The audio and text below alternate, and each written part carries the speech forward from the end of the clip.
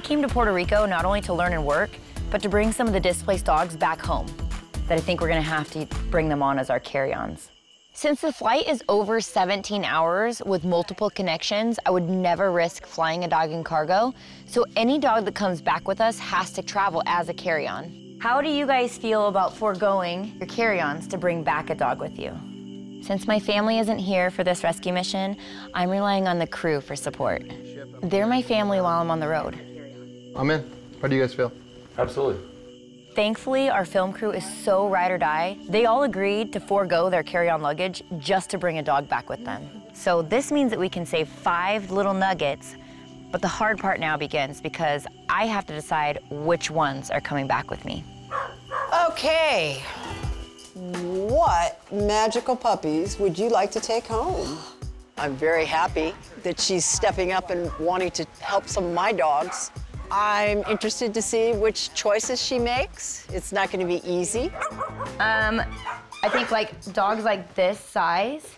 I think it's a 20-pound limit under the seat. Yeah, 20 pounds and under is what we need to focus on, and that's including their kennel, so. When choosing a dog to bring back from any location I'm at, I typically try to find the most major medically needy, a special needs animal, super seniors. This guy's a great size. I know he's one of your ultra seniors that you've had here for a long time. I typically want to see the list of dogs that have the lowest possibility of ever finding a family. Ultimately, I really would love to take this guy home. Right now, we only have 5 spaces in cabin with us as carry-ons.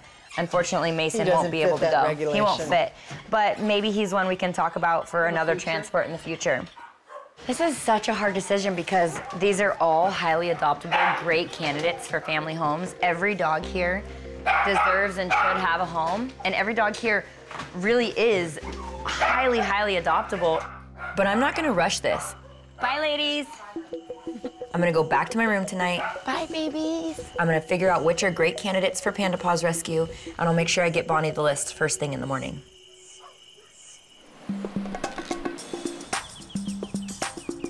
Man, I was up all night trying to decide which dogs to bring back with us. It was a really, really tough decision, but we have 3 special needs nuggets coming with us that I'm so glad we can help, and a couple of bonus puppies. We're all exhausted, we're all tired, we're all ready to get home to our families and our children and our animals, and yeah, it was good though. I mean, this trip is definitely one of the best relief effort trips I've ever been on. Now we're just waiting for Bonnie to bring those 5 new kiddos to us. Good morning, you look adorable. Thank you. Good to see you. I'm like a bag lady. Woo!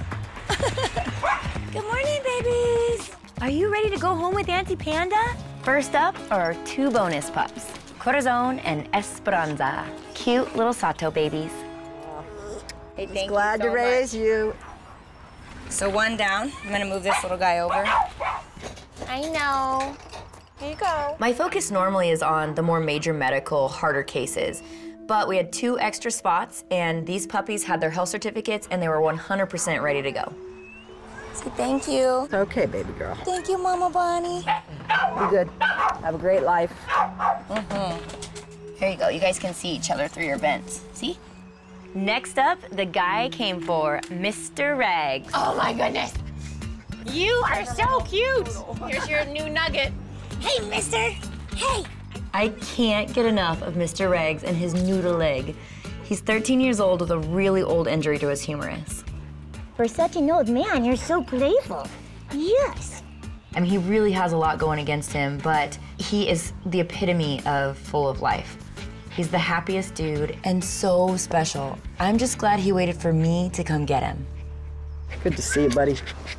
I'm happy for you. We found you in pretty bad shape. Caught in a barbed wire fence line for several days. It's amazing you survived. Good boy. I just can't wait to get him home and have his leg looked at and find him the family he deserves. Oh my God, I love you so much. Then there's this little sugar button, Miss Flora. I promised you'd be going home with me. I've been told Flora suffers from a skin condition. You get raspberries every day. But we need to get to the bottom of this and find out what's really going on. I'm completely in love with this dog. So I can't wait to get her back home, have her seen by our vets, get a real diagnosis, and eventually find her a forever family. I'm building quite the dog posse over here. Okay, babes. You got the best chance now. Damn you for making me cry, Joe. Good girl, you're gonna be my riding partner, okay? Mickey's gonna choke me up. I'm already getting choked. I know. And last but certainly not least, we have our super senior, Mr. McGee. So cute. This special guy is a hard one for Bonnie to see go. A terrible cruelty case who has been with her for years. But if anyone deserves a forever home, it's McGee. Something about him and his sweet nature and the fact that I knew we could bring him back to the mainland and he was gonna open up and flourish and find a family, no matter what. I mean, his blindness really was no concern to me. He's a special man. It's okay, boo. You're gonna have a great life. You deserve it. You hung in there a long time. How many years exactly? 6? 6 years he's been with me. Bonnie is a very proud, stoic woman. She is very tough on the outside. So to see her get emotional speaks volumes. Yeah, it is bittersweet, but I'm Such glad. a good feeling. She has poured her whole life into these animals. Good boy. Not often blind dogs get that second better chance. Or a senior. Senior and blind. Yeah.